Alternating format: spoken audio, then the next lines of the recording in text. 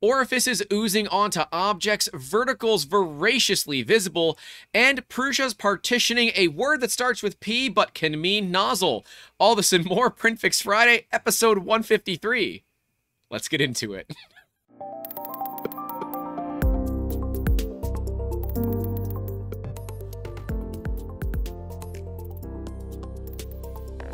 Starting off with a fan submission from Bear 3D Tech saying, I wonder what may be causing these weird hairs.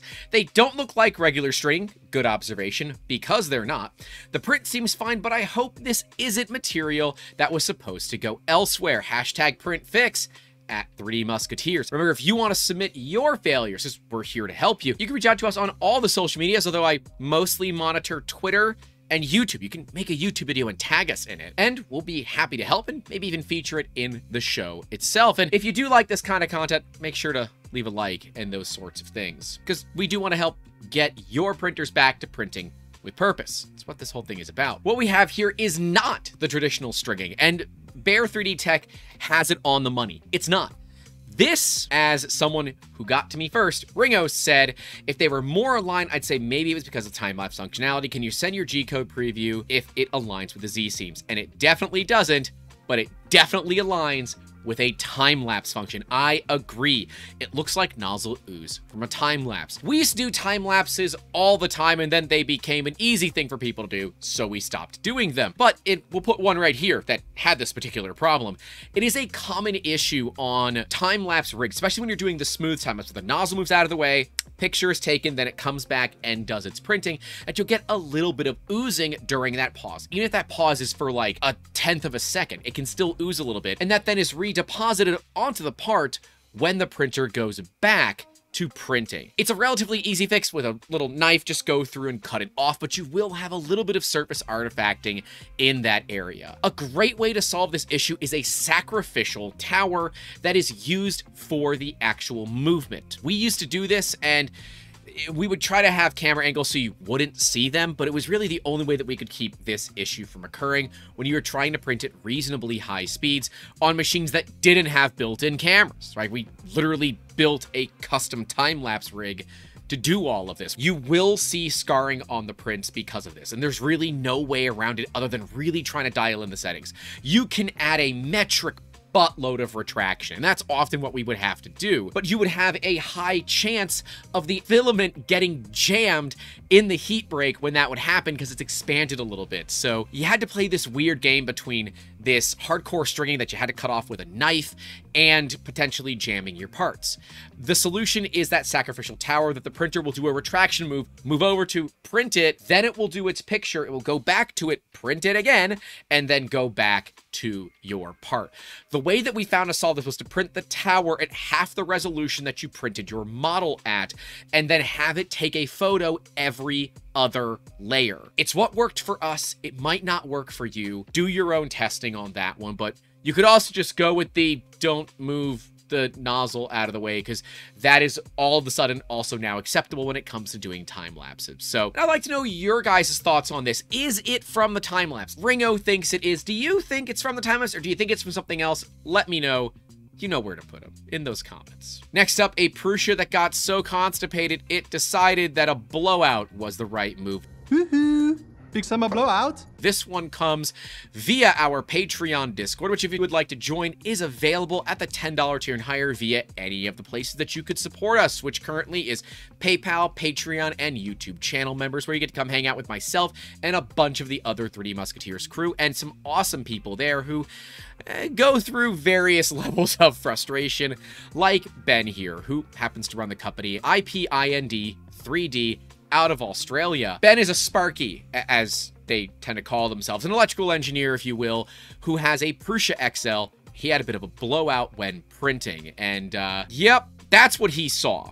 This is what he saw on his XL, and this is what happens when your nozzle clogs so bad, but your extruder says, nah, fam, we can keep going. This is one of those weird problems where having a really, really strong extruder is potentially an issue. I would argue personally that I would like to see extruders start to skip before they can potentially damage the nozzle. This is the great thing about Prusa. Ben spoke to support, and they got him a brand new nozzle shipped to him. This shouldn't happen. To be clear, this should not happen. But it's nice that in the event that issues like this do occur, companies are going to stand behind it and get those parts out. And I think it was within 30 minutes that he had a new part on the way. Speaking of new parts, Prusa did just announce the upgrade to the Mark IV platform, the Mark IVs, and we went live for almost 5 hours to show you guys the Mark IVs live for the first time. I think we were the first channel to go live on it, which is kind of cool. I'm reasonably happy to say that we went live 1 minute after the embargo was up. But I will say, simply because the XL has only single-sided cooling, and I'm hoping that the cooling from the Mark IVs, which uses a really cool wraparound cooler design with a much bigger fan now.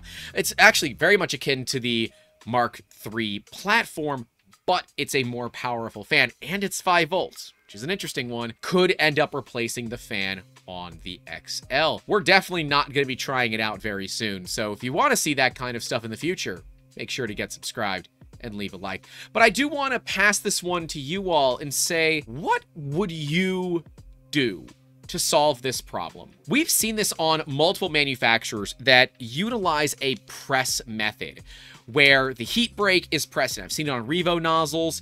I've seen it on Extruder nozzles. And for those who don't know, it should look like this, a singular piece. But with too much force, you can literally push these pieces apart. You could look at a method of staking it in. There's certainly some smooth area where you could stake all of that together and it would work properly. There is that flat area right above the copper where you could stake it if you wanted to, where it would be just like some sort of a punch or something to keep it from coming out. But I'd love to know, what would you change on this to make it more reliable? I feel like this is a Prusa heavy episode, but hey, that's just how they go sometimes. We got one from the Prusa XL users group with an individual saying, just wanted to share in case anyone else has seen this. My Prusa XL is down. Had a print running overnight and woke up to a mess on the bed and the tool loose on the bed. Started another one to watch and it did the same thing. One of the stepper motors stopped working, so instead of going in a square, it was going back and forth at a 45-degree angle. Contacted Prusa support. They are sending a new buddy mainboard. I have never seen this issue before, and I'd be really curious as to what would not only cause the machine to do this, but also really randomly do this. Is it overheating? Like, there are so many potential options here. But if you don't know, with Core XY printers, if one motor stops, the machine will travel in a 45-degree angle. To move forward or backward in Core XY, both motors are required. And so when one motor fails, it will only go at a 45. But we can see it works a little bit and then it stops. This to me says it's a wiring or a heat issue, but it doesn't exactly solve how the tool gets knocked off, because that one I'm not exactly aware of how that could occur. I guess maybe if it slammed into one of the edges with enough force, theoretically, it could knock the lock out of place. But I have moved my XL so fast, it's lost steps, and it's never had that issue. So I'd like to know from you all that have Prusa XL, single tool head or otherwise. At least, does single tool head have the tool changer mechanism? I think it does. Anyways, if you have a tool changer from Prusa, I'd like to know, has this ever happened to you? This is the first case that I've seen, and we can see that there's a lot of comments that have some ideas, but they all kind of say the same thing. This is a crazy thing. Not any of us have really ever seen it, but glad that Prusa support is good, and the individual updated, stating that support sent the new board after it was replaced and the setup wizard was run, everything seemed to work fine. I would say, if I'm going to give a little bit of advice on this print, it looks like we have a bit of pillowing, so we might want to look at adding 1 or 2 more top layers, but I'm not going to be nitpicky on this. I'm glad to see it actually working. We can see that an individual had a similar issue, but looking at their part, it's not occurring in the same way. So is this potentially a skip step issue where the machines are moving too fast and it's slamming in? Or is this person having an issue with their tool coming undocked? I don't know. What was the cause? What do you think caused this? Could a buddy board like prematurely fail? Could something like that? I don't know. I'm going to pass it off to you all. What do y'all think? Let me know in those comments, because that's one of the more interesting XL failures that I've seen in a while. Last but not least, help with odd vertical layer lines, support lines showing on the outside. Hello, can anyone tell me what's up with these lines? The print is going well, but these aren't parts of the print. It's like the support lines are bleeding out. That is a really, really good thing to say, because that is exactly what is happening. I'm gonna take a look inside of a slicer so you guys can see it. This is the that crazy 75-degree overhang test that we ran for the Mark IV's stream. This is it for the Mark IV. But if we go over into print settings, we can even use the search term. We're going to look for infill overlap percentage right there. So stock on a Prusa Mark IV's with input shaping, it's a 15% for infill and perimeter overlap. The more infill and perimeter overlap that you have, the more likely that you're going to have the infill poking through. Similarly, inside of Orca Slicer, under the Strength tab and then Advanced, we can see that it is also set at 15% for the Bamboo Lab X1 Carbon, which is normally what we have loaded up with Orca. Now, this doesn't exactly stop it from showing if you're only using one wall perimeter. So this looks like a mask of sorts. For this particular one, I might add another wall or two. Look at reducing your infill overlap percentage to somewhere between 15 and 20 is normally good. When you get above 25, we find that it starts to poke through, and anything above 25 to me is pretty much a waste of time. But I'd like to know, what do you use for your infill overlap percentage?